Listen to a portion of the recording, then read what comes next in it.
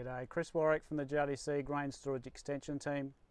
With gas-tight sealable silos, the only time we really want them sealed is during a fumigation.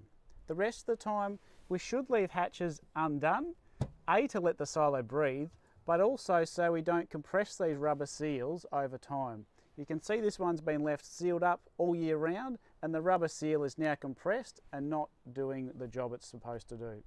For more information on silo maintenance, when to seal them and how to fumigate, go to storedgrain.com.au or give one of the team a call on 1800 Weevil.